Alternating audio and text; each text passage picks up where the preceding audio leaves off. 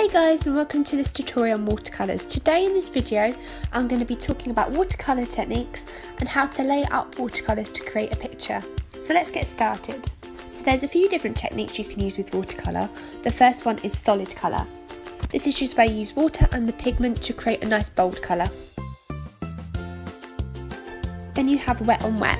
This is where you wet the paper first and then you put the wet colour on top, which will make it slightly bleed. The next one is dry brush. This is where you use very little water so you get a very streaky kind of effect. Then you've got colour on colour.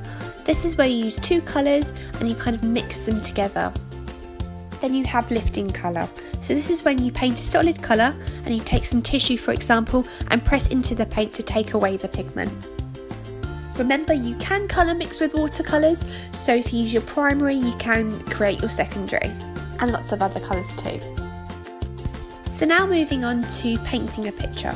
As Miss Gadurska says, it's all about the layers. So when you start your watercolour, I like to do a simple wash of colour first all over, and then I kind of let it dry, and then I go back in with my slightly darker colour, and then let it dry again, and then work on it at this process so we have lots of layers and you can get the really great detail.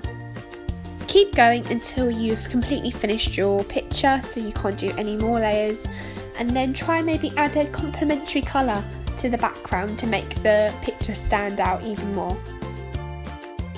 So that's it guys, a very quick video today, but I hope you enjoyed it. I hope you learned some new watercolour techniques and how to paint a watercolour picture.